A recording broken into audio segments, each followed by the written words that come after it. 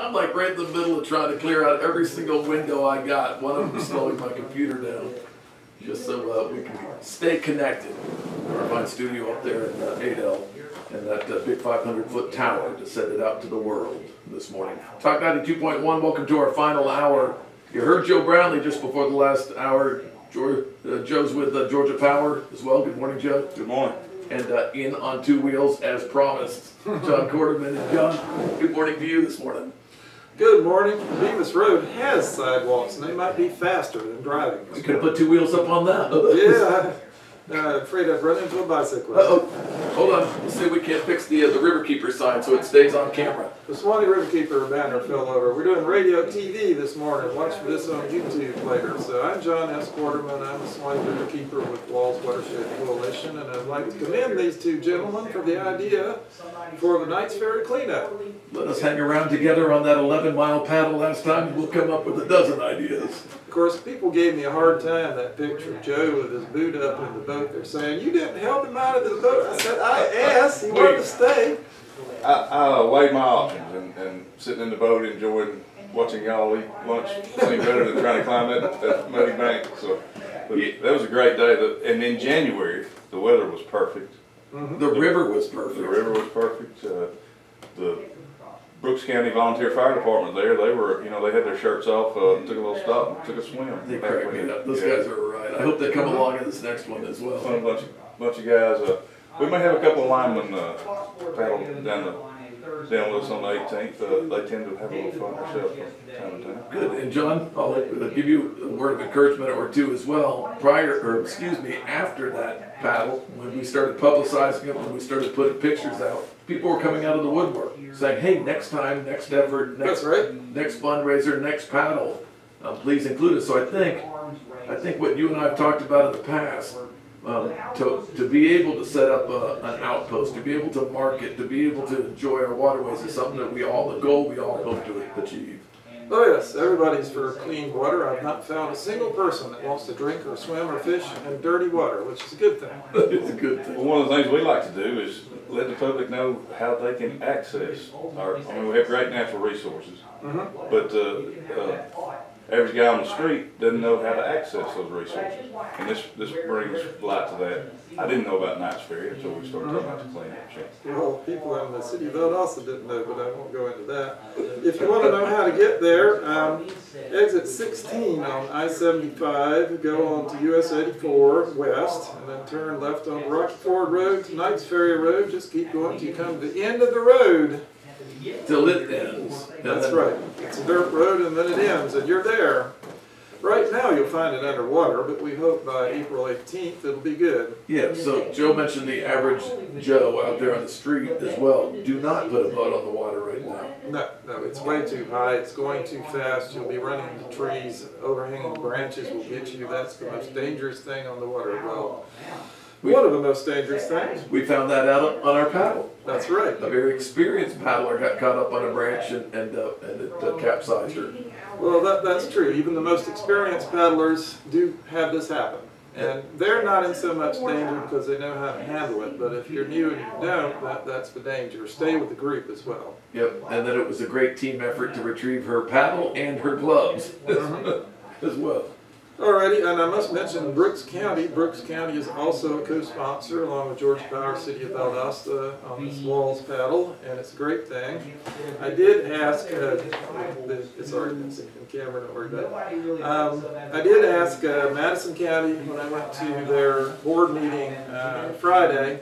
They choose instead to do cleanups in Madison County. Makes sense. Right. There's also a commissioner from Suwannee County, Florida there, and he thought they would do the same. So it looks like we're going to have a series of cleanups on the Withlacoochee and the Suwannee on Saturday, April 18th, in celebration of the 70th Earth Day. Beautiful. So they're going to coordinate on the same day, just in their own backyard. By coordinating, they're going to hold their own. Yeah, I got you. And I'm going to try to find out when and where so we can help publicize them. Well, we'll send pictures along from ours too, because I expect a large turnout. Again, people, April 18th at the Knights Ferry Landing. A cleanup at the landing itself, and then guess what's going to break out? Well, one, a cookout by Georgia Power, but two, a paddle about 6 miles in length. Correct, John?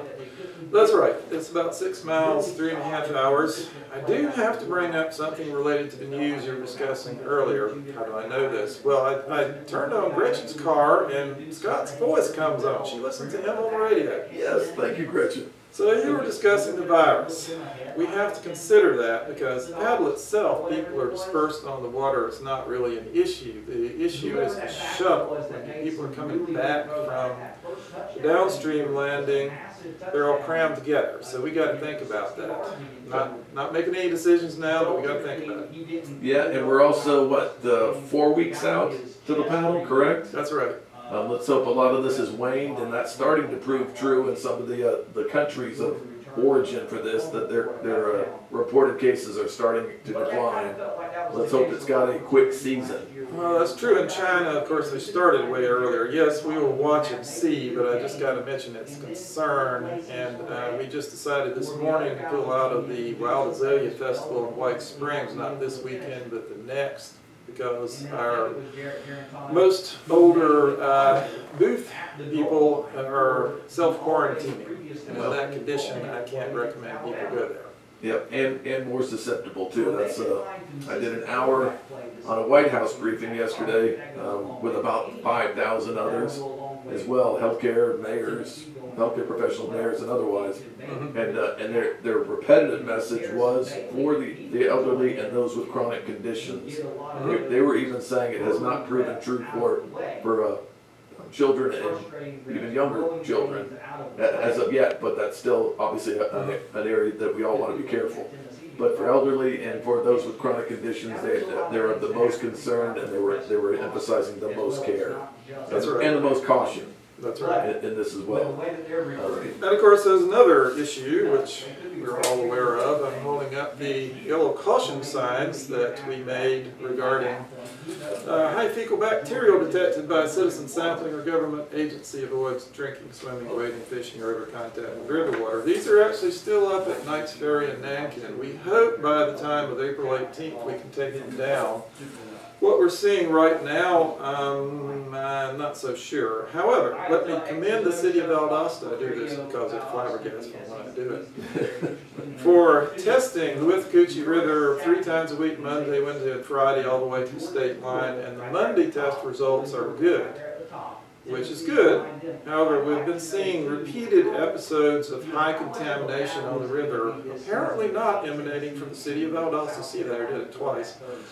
Apparently coming from Brooks County. I don't really want to say more about where the likely sources are until we have more evidence and we talk to them, because I don't want anybody pointing fingers that might be inaccurate. Now you're actually heading upstream to try and find the source, correct? Upstream on Okapilco Creek in Brooks County. All right. So listen, we like to think, as you and we like your reaffirmation too. We like to think we're getting our house in order. But that doesn't stop at our backyard. We want to work with you, and we want to work with surrounding counties to see if we can't eliminate that, because our part might be a major part, but again, we can't enjoy that riverway until everybody's in alignment. I'm glad to hear you say that, because people downstream would really like Valdosta to do just a little more having to do with things like expenses. We take, again, we're a regional hub, so we're going to take that seriously even when it translates to our waterways. So you can. Okay, so what's unique? What I see, I've lived in the area about 7 months. What appears to be unique to me is the way everybody's working together. I mean, it's a common goal to make our rivers cleaner, our waterways cleaner, and not fight about it, but work together to make good things happen. Wouldn't always that way though. No, that's what I'm saying. I've seen the transformation just the 7 months I've been here. Yep, it's a commitment. And again, even before me entering into this, that's what they were working toward. Something Chairman Slaughter was there to kick us off at the last paddle. Yeah. And I think he said he might be there to kick us off on this one. Well, let's get him in a boat this time. Yeah, we'll try that. He says that he grew up on the Little River, particularly at Trickville boat ramp. Is he still invited? He has a John boat and a kicker? A little. He's still invited. He hasn't committed to anything. And it was Lowndes County, along with WWALS, that pioneered testing in Brooks County about this contamination. And the mayor and I will talk more about that later. I don't want to go into a lot of detail about that. I will mention, as far as cooperation, the Suwannee River Water Management District decided Tuesday to try to find funds for more testing downstream in Florida, and the Madison Health Department has been doing relatively frequent testing. We need even more, because the only way you can find out when this stuff is happening is to test. You can't just sit around and wait for a spill, because this isn't coming from spills. It's almost certainly non-point sources. So again, that's why we stepped up. Your encouragement, one, but two, we didn't want it to just be our word. Hey, we got our house in order. We wanted to prove it with 6 points of testing, and as you're suggesting, more. Yes, and did he just call me? Hey, I'm flabbergasted. It was worked in there somewhere in the middle. Yeah, you got it on camera over here. Oh my God. Home movie. All right, there's definitely more to do. As I said, the mayor and I will discuss that later. I don't really want to take up a lot of time on that, on this particular interview. This cleanup is a great thing. We do lots of cleanups, but having Georgia Power and the city of Valdosta involved. And Brooks County. And Brooks County. And Lowndes County, because Bill Slaughter has agreed to grate that road and make it accessible. Obviously, it's probably in bad shape after a flood. Lowndes County is also involved in 2 other ways. Lowndes County makes the road signs that go at landings, and they made one for Knight's Ferry. It's actually been stolen, but we hope they can make another one and put it up.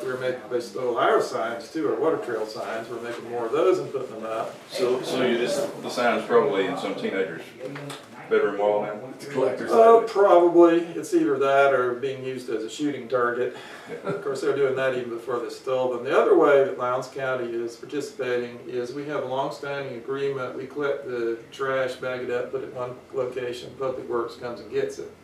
Beautiful. So yes, Lowndes County is participating, although not agreed to be named as an official co-sponsor.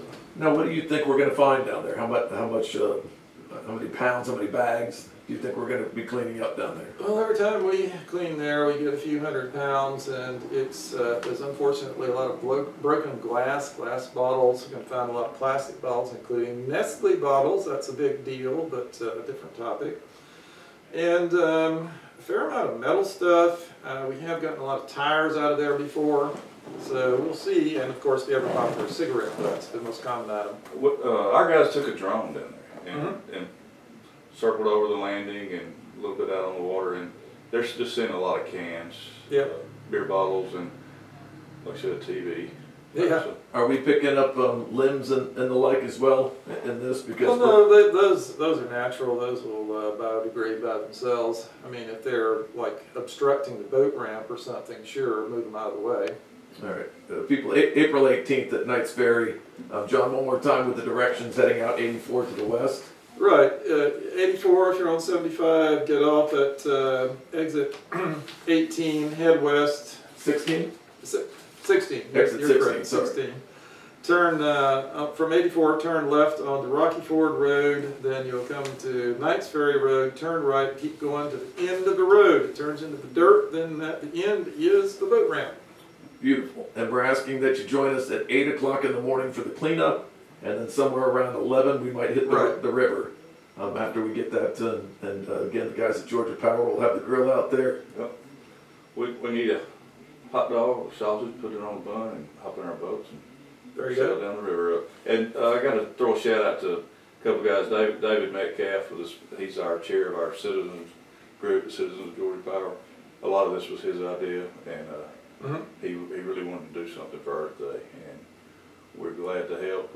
Don Hutchinson has talked to the folks at the county about getting the road graded and the landing. There are a couple of low spots that hold water there at the landing that I think they're going to help us with. So it's turned out to be a coordinated effort to make a good thing happen. Everything's positive in Valdosta right now. On Earth Day, join us at that Knight's Ferry landing. Join us for a full day of cleanup, and then a full day on the second half of the day on the river. Obviously, the River Keepers will give you plenty of information how you can be part of their gathering as well. And John, doesn't cost you a thing to come down to Knights Ferry and help us clean up, but if you want to take the paddle, how about a donation? That's correct. If you're not a WALS member, it's $10 a person. If you are a WALS member, which is only $25 a person or $40 for a family, then all our outings are free for your year of membership. Fantastic. We want to help them out in any way we can. We might figure out a different way to do that as well. So that that sounds good. Yeah, I'm not gonna commit, but we're gonna do something so you can continue your testing efforts. And the cleanup, once again, is free, and even if due to the virus we make some decision about the paddle, we could always just drive down to Nankin and clean up there as well. Well, John, what about your Facebook site? All the information about the paddles on your site on Facebook. Oh yeah, it's on Facebook, Twitter, Instagram, and of course our blog. Look for Suwannee Riverkeeper or WALS.net. That's two W's, WWALS. WALS.net, SuwanneeRiverkeeper.org, or just look for Suwannee Riverkeeper on Facebook. All right, we'll continue to push the April 18th date and the event itself, Earth Day, a cleanup at Knights Ferry Landing, and then a nice paddle and some fellowship on the river as well. It's a good thing. We should do more of this. I agree. Matter of fact, Joe and I will float along and set another date, another event as we go down the river. And I promise to get out of I'll get out of the boat and get in the picture this time. Just to prove you can do it. Just to prove I can do it. Don't film me doing it, but I'll be there. Thank you to WALS. Thank you to all river keepers out there. Thank you to Georgia Power. Of course, our radio station, City of Valdosta, Brooks County as well. I don't want to leave anybody out. And I'm going to go ahead and say Lowndes County because they're putting forth so much effort, even if they're humble and don't want credit for it. And Madison and Suwannee County, Florida, even though they're not directly co-sponsors, they're doing cleanups on the same day. Yep. Thank you all down there. Thank you for your patience. Thank you for accepting our apology up here as well at one point. We'll see how it plays out. Did you hear that? He said apology. Oh, I gave it to him personally. I think all along, John, that's what they wanted to hear. Well, and you know what form they would also like the apology in, but we'll discuss that later. Yeah. No promise there. But, right. All right, listen, April 18th, we hope you join us. We'll have extra boats out there as well. If we do, we all love our boats, so be careful and treat them as your own. That's right. As well.